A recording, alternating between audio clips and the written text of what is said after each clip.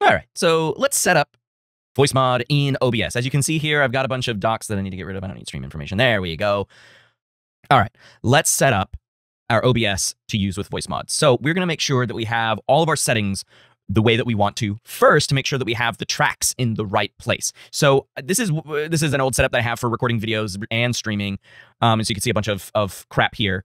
This is the only thing that I do in this one, so it's mostly fine. I'm gonna go into my settings first, and then I'm gonna go to output, just to make sure that I've got everything set up the way that I want to. So for streaming, this is the encoder information that I have up. I used to use software encoding X264.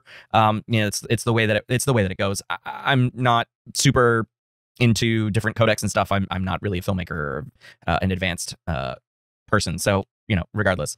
So I don't really care about streaming, but I'm gonna go to recording, and I'm just gonna use the standard. And because we're recording here, I can't make any changes except for the encoder settings. I do record at 30,000 kbps for the best quality for YouTube, because then it'll get rendered in a smaller amount, but having the pixels and bitrate there to go smaller makes my videos a little bit better. But what I wanted to point out here is that I record tracks 4, 5, and 6. So when I add Voicemod here, I want it to be on a separate track, because I don't want it to overlap with my normal audio, which as you can see down here. So I want to make sure that when I add the Voicemod input, I'm probably going to put it on either 5 or 6. I record, and I'll show you in the advanced audio setup that I record my regular audio through my SM7B, my Scarlett Solo on track 4. So 5 and 6 are available for sound effects or for a different voice, like Voicemod. So that's what we're going to do. So I'm going to go ahead and close this to make sure we have that all set up. And now, how do we add in Voicemod? It's really easy. It's an audio input device. So I'm going to go down here to the plus sign under my sources for my Acer screen recording scene, and I'm going to click on add, and I'm going to go to the top, and I'm going to click on audio input capture. Now, if you haven't done this before, you're going to want to create new, and you can call this Voicemod or whatever. I did this already as a test, so I've done this already. So I'm actually going to add existing, and I'm going to go down to Voicemod MacOS, because this is referencing this particular program here that you can see the Voicemod sitting behind it. So I'm going to go to Voicemod macOS. You can name it whatever you want. I wouldn't leave like audio input capture, though. I would actually name it so you can see it. And so here it is. There it is in all of its glory. It is muted right now, so we're going to leave it muted for now, because as you can see, it is recording my input at the same level. It also has some sounds have background noises, and so I didn't want that to be like in the background or anything like that. So we're going to leave it quieted, okay? And we're going to go to one of these 3 hamburger menus. It doesn't really matter where we go, but we're going to go to, oh, not that one. We're going to go here to Advanced Audio Properties, and it's going to bring up this window. As you can see, I'm just double checking that it's in the recording. So yeah, there it is. It's covering my thing. And here we have our 2 inputs. We have Scarlett Solo. For stream, it's on track 1. For recording, it's on track 4.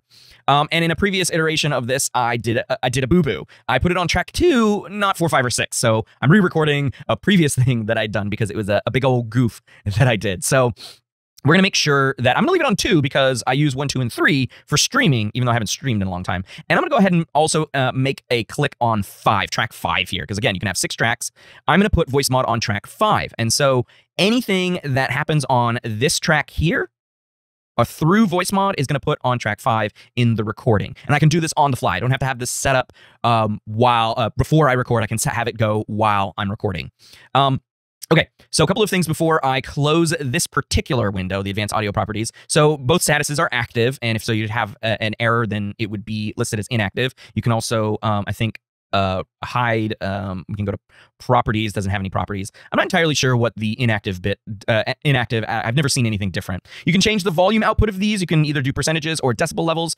Mono, I'm actually going to check that because it technically is mono, even though you would likely be hearing stereo. However, you're listening to this right and left, it's going to go to right and left. The output here is, you can see mono, because really Voicemod is only recording the left input. You don't see the levels changing there. So I'm gonna make it mono. You don't have to make it mono, excuse me, if you want to use the background tracks, because those might be stereo. So it might actually be a good idea to leave it off. I don't like the backing. You're gonna hear some of that because it's part of this test. But your right and left balance, your panning options, leave it in the middle. Now, earlier in the video, I have a quick test to show you how it works with my face, because the rest of the video doesn't show my face. And so sync offset is to change whether or not you've got latency. Latency is really important when you're using virtual input devices, audio input devices, because latency is going to desync your audio and visual. So if you're showing your voice, if you're showing your face, you want that audio to look like it's coming out of your mouth as opposed to not coming out of your mouth and merely getting changed on the outro. Basically, the outcome is the change, but your voice is still your voice, right? So if you have any latency, you're going to want to use sync offset. I don't need any sync offset for my Scarlett Solo because that's my timekeeper. But you may need it for your Voicemod if you have a lot of programs running, you don't have a lot of RAM, this sort of thing. Whatever programs and apps you have open while you're recording or streaming is going to impact the latency. So be aware of that. You can see a slight latency between these two. It's really minuscule. It's probably less than several frames. I think it's about 9 frames worth.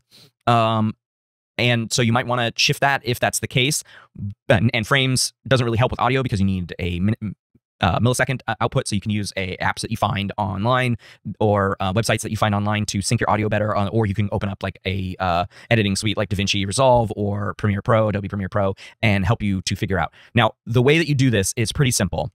Once you know the amount of time that you need, just fiddle with it as best you can. There was a great website that I found yesterday that I'll throw into the window here just to show you.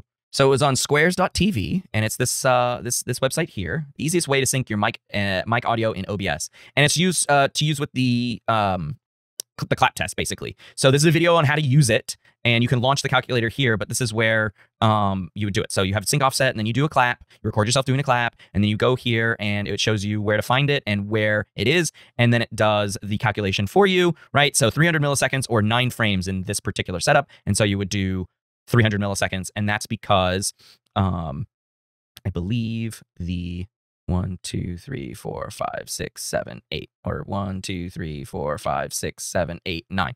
So this guy has the audio coming before the video. Oh, so I had that backwards then. I had that backwards. So 300 milliseconds is the delay for audio to visual catching up. So if audio comes before video, you need a positive delay. If video comes before audio, then you need a negative delay.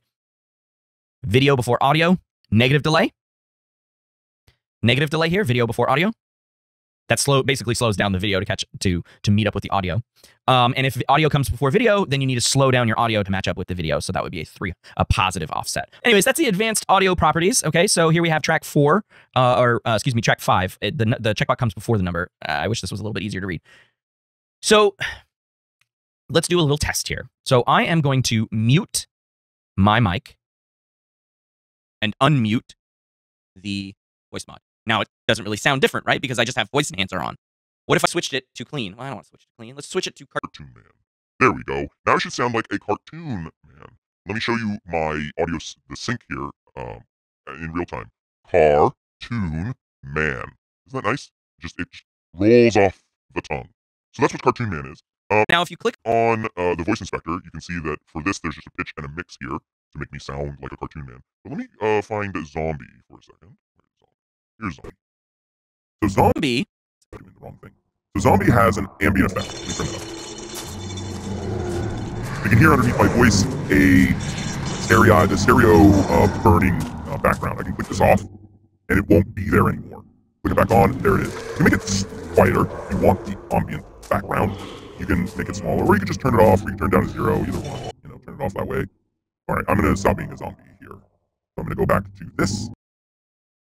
And now I'm unmuted in there, and you can see the streams, again, are still active. And so if you want, you can just do this with the Zombie. And then switch back and forth with voice enhancer.